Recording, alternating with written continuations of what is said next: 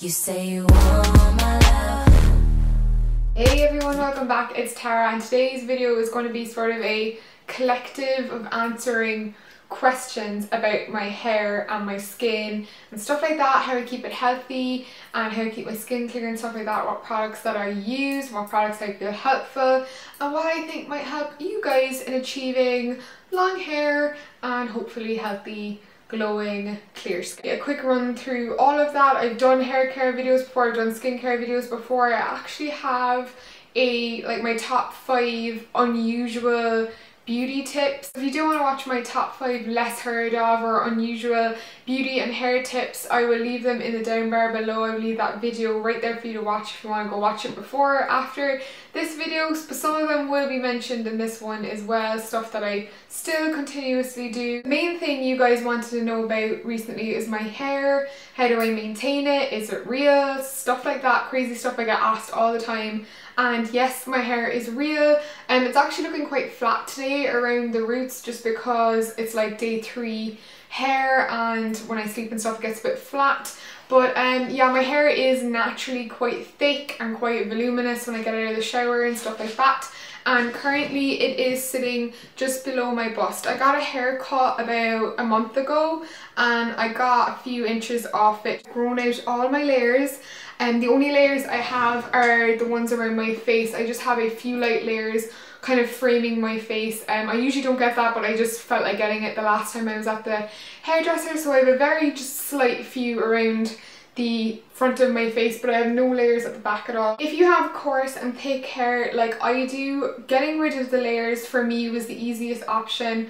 At one stage I had literally layers up to like here on my head. I just had so many layers because in my head I thought that layers meant it would be easier to manage, but actually I just decided to grow them all out, and I finally managed to get the shortest ones down to the end. So like I said, I had them like nearly up here and I finally grew them out to this length. It's a lot more manageable to have my hair all at one length. So when I'm at the hairdressers, I just ask for a blunt cut. As you can see, it just makes your hair look really full and kind of like the look you have sometimes when you put extensions in, and it just makes it look really healthy and full and thick, which is what I like. Now my hair is naturally thinner up by the roots and then it gets quite thick near the ends.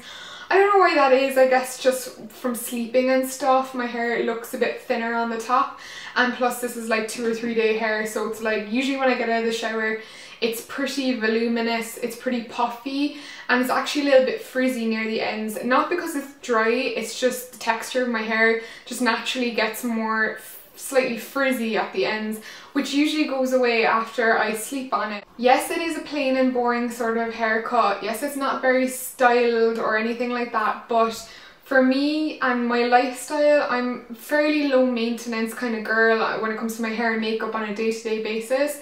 So having long hair in itself is very hard maintenance, and it's even more maintenance if you like to style your hair a lot and stuff like that. I just like leaving it in the natural state. It dries pretty straight with a little bit of texture in it, like it's not poker straight, which I like. And for me it's very easy to style without heat when all my layers are the same length, and there's not, you know, lots of flyaway layers and stuff like that. I can just throw my hair up in a bun, take it down the next morning, it's wavy. I could put it in plaits, and again it's a different sort of wave that I can get. For me that's just like the easiest way to style it, and I don't have to put a lot of bobby pins in my hair when I tie up my hair. I can just use 1 or 2 bobbles and everything is up and out of my face. Are low maintenance but you do want long hair, that's probably the best way to go about it. It's really, when you have long hair, it's so easy to do heatless styles just because there's so much of it and it'll just set really well and you don't have to clip in the shorter bits and stuff like that. I do have a little bit of bleached bits left in that are just very subtly in there, like browns and stuff.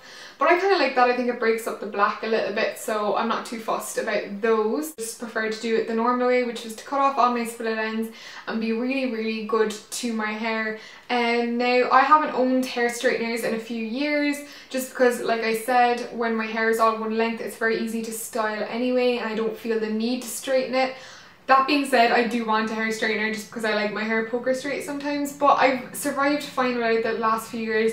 The only heat I ever use on my hair is my hair dryer with the nozzle on it, and as well I use my curling wand to curl my hair. That's the only thing I ever really do to my hair. If I do my hair is curl it, and I use it on a setting that isn't too high, and I probably only do that once or twice a month. This is not something that I do every single week or every single day. It's like a treat that I have on my hair every now and again. Really, you just need to put away and detach yourself from the heat tools and just have fun and find ways of I don't know, getting used to your own texture of your hair and finding hairstyles that suit your hair rather than trying to force your hair to be something that it's not. Also, two things that I honestly couldn't live without when it comes to my hair care routine, and it is the Tangle Teezer hair comb, which is just a plastic comb with a different length bristles, and I don't know what it is about these that makes them so good,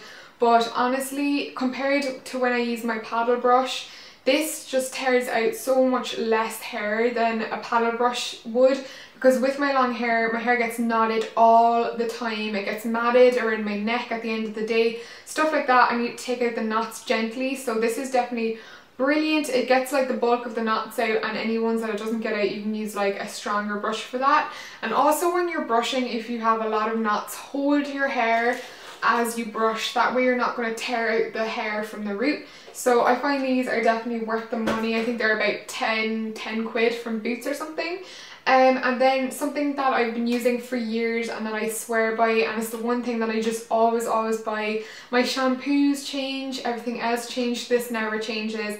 And if you want to grow out your hair, if your hair is damaged already and you're trying to grow it out, then I would definitely recommend the Aussie 3-Minute Miracle Reconstructor. I mean, this is a firm favorite with a lot of people, but I've tried all of them. Like, I've tried the heat resistant one, and I've tried the luscious long one for long hair, but I just think the original, the 3-Minute Miracle Deep Reconstructor, is the best version, and I think it's the original version, and out of all of them, I find it's the strongest. It's great at detangling when you're in the shower. It gives your ends a really nice deep moisture boost, and just always works. It just, every time I can get into the shower with literally dreadlocks and come out and my hair will be a lot more tangle free and much easier to brush out at the end of it, and I absolutely love this stuff. So I'd highly recommend it if you are just maintaining your hair. I usually use this about once a week. I wash my hair about twice a week, and I just, anytime it needs a bit of an extra boost, I just put it on my ends. I don't put it too close to the roots and along kind of the back strands where it gets quite tangly. If your hair is fairly damaged and you're trying to grow it out, this is what I did anyway. I didn't want to cut my hair up too short, so I got as many dead ends cut off as possible to the length that I wanted. So let's just say here, got my hair cut to here, and then any dead ends that were left, I just literally moisturized the shite out of my hair, like constantly. Every time I was in the shower, I would use a little bit of this on the ends, and it doesn't repair your ends, but it definitely bonds them together and makes them look a lot more healthy and a lot more shiny, and it'll keep them healthy enough until your next haircut. So if you don't want your ends to like split any further, I would say that this does really help. It keeps them moisturized and from drying out any more than they're already dried out. So if you're trying to grow out your hair as well, I would make this like, I mean, it's expensive if you have to buy it a lot, but even just a little bit every time you're in the shower, just keep using it all the time, and it'll just keep the ends of your hair moisturized until your next. It's a silk pillow. I mentioned I got this one,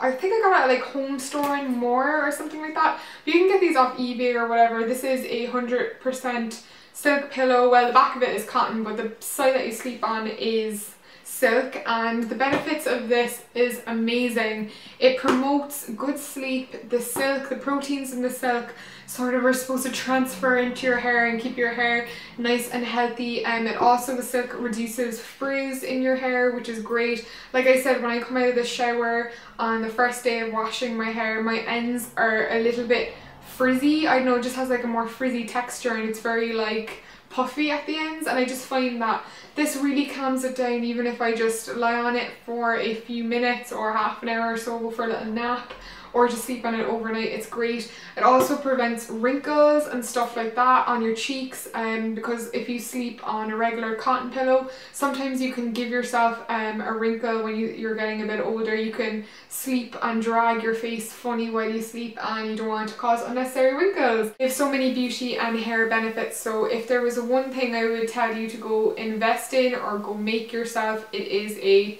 silk pillow. They're really, really cheap. To skin again, for the last few years I haven't really deterred from my skincare regime too much. If I find something that works, I tend to stick to it, and then other little bits and bobs I tend to change around with whatever comes around. So I have a mix of things today, but I'm going to show you the stuff that I've really been liking at the moment and the stuff that I've been using for a few years now. One of my favourite brands from Boots or the drugstore is the Garnier line, the Garnier Skin Naturals line. This entire line that's blue I absolutely love. I don't think there's one product I don't like from it. I've tried a lot of drugstore and Boots skincare ranges. I know a lot of people swear by Simple and things like that, but I don't know what it is. I think the Garnier stuff is very good quality for the price that you get. Like, for example, I've been using this for years. It's the Garnier Simple Essentials 2-in-1 makeup remover, and it's the biphase one, the one with the blue oil in it and the kind of the watery cleanser. And this is just really good at taking off waterproof makeup, waterproof mascara, strong eye makeup, things like that. It does have oil in it, but I find it's exactly the same as the Chanel biphase makeup remover that you can get from Chanel Beauty. I should know because I've worked there twice and I'm going back this Christmas. So I just think this is literally the biggest dupe for the Chanel one ever, and like that Chanel one is a cult beauty favourite. So if your skin isn't sensitive to oils and stuff like that, I would definitely recommend that. And I tend to take off, once I've taken off my mascara, I just give I put it on a cotton pad, by the way, which I use quite often, and then I'll just take off my foundation with it as well, or kind of I don't know, like water up my face a little bit. Another cotton pad or a wet wipe, I'll just remove any of the excess oil and the rest of the dirt that's on my face. Garnier do an amazing matching cleanser that goes with this. That is so nice. It's like a soothing cleanser. Again, it's very like the Chanel Hydromax cleanser. I think there's like little dupes, so that goes with this, but I left it down in Cork. And usually I would always use that to take off the remnants and the oil and the dirt off my face after I use this with another cotton pad. But I left that down in Cork, and recently I've been feeling fairly lazy. So once I've done the oil step, I'll use a wee face wipe, and this one is from the Garnier Skin Naturals as well. And it says 2 doses of cleansing milk in 1 wipe. So these are really moisturising. I wouldn't normally recommend wipes. I'm not a wipe sort of girl. I think they're a little bit abrasive on the skin, but I find these ones really moisturising, and I just keep them in my room to, even when I'm not wearing makeup, just at the end of the day at night time, just to cleanse my face and take any excess oil or natural oil or dirt off my face that might have just plopped itself there during the day. So I like to keep some of them handy, but I would prefer to use the cleansing milk on a cotton pad because I think it's more gentle on your skin. If you see the cleansing milk that goes with this, I'd highly recommend it. Also the blue moisturiser, the Garnier Skin Essentials moisturiser that's in the blue bottle, the one for dry skin, is amazing. And again, it's a total dupe for the Hydromax moisturiser from Chanel, the one in the tub. Dupe for that, and feels and smells exactly the same.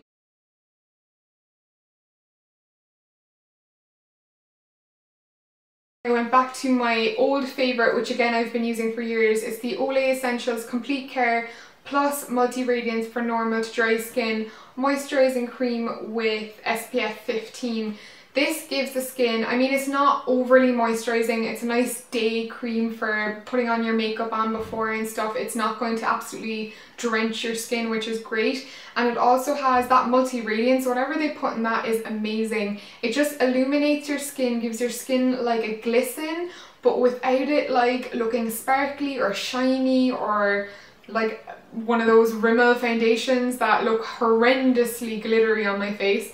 It just gives your skin like a sheen that you can kind of see it. It brightens up the skin, and especially I've gone back to using it for winter. Very important to take as best care of your skin as possible from an early age. My mum's quite into skincare, and when I was about, I would say 12, 13, probably about 13, I started using my cleanser, my toner and my moisturizer. I think the earlier you get into that routine, the better. It's really important to do. For me, about a year or two after I started doing that, I decided to cut out the toner because I have dry skin and I don't have huge pores, and toning really wasn't doing anything for me except for drying out my skin. So if you have dry skin, I would just cut out the toning process. Also, if you're one of those people on a night out and you sleep in your makeup, don't do that. You're pretty much asking for spots. You need to keep your skin clear and fresh as much as possible. Before you go out, have your makeup removing tools and apparatus in your bed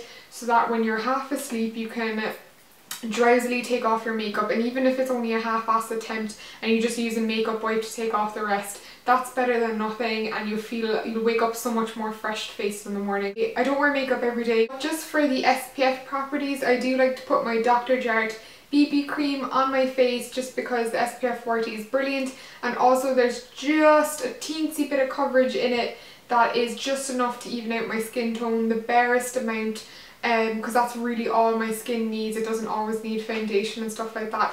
You need to even out a teensy weensy bit of redness in your skin and stuff like that. That is pretty much a synopsis of everything I do to keep my hair and my skin in check, guys. I really hope you enjoy it, and do let me know if you have any products that you recommend me trying, or whether you've tried any of the ones that I've mentioned. I would love to know. And of course, like or favorite this video if you enjoyed it, and subscribe if you want to see more videos from myself. So I will see you in my next one, guys. Hope you all had a nice day. Peace.